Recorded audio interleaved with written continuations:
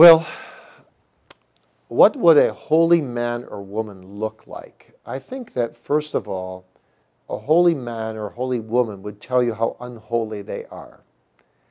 Holiness is like humility. The more you have of it, the less you think you have. I had a mother who was a great prayer warrior. She prayed about 2 hours a day, and I just envied her prayer life. And when I asked her when she was 80 years old if she could live her life all over again, what would she do differently? And she said, "Oh, honey, I'd pray a lot more." And I think a holy person is like that.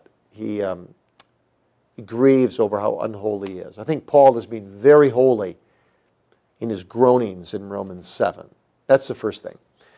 Secondly, I think a holy man or a holy woman has a very sensitized conscience to sin, not out of a legalistic motive, but because he loves Jesus Christ and the Father and the Holy Spirit so much.